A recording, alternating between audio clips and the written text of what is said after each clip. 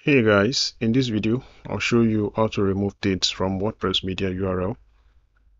By default, WordPress organizes media files such as images and other uploads into folders according to their months and years of upload. This can sometimes make working with batch images in WordPress complicated. I've run into several frustrating scenarios myself in the past due to these, which is why I've always made it a duty to determine the URL structure of my media uploads for every new website or blog before I start populating them with content. Owing to this, I'll show you how you can change these settings in your WordPress dashboard, and here is how to go about it. The first step is to come to settings, then navigate to media. So you can see by default, WordPress organizes uploads into month and year based folders.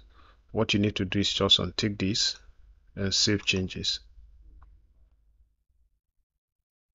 So hence, when you upload a new image to WordPress, there will not be the URL with month and year in it. I'll just upload this one. And we copy out the URL to see.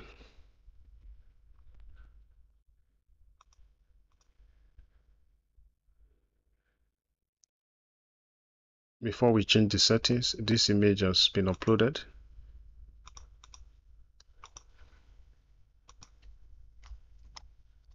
And you can see from the URL that it's having the month and then the year in the middle of the URL. But this is the most recent one we uploaded after we changed the settings. That's it for now. I'll see you in the next one. Thank you.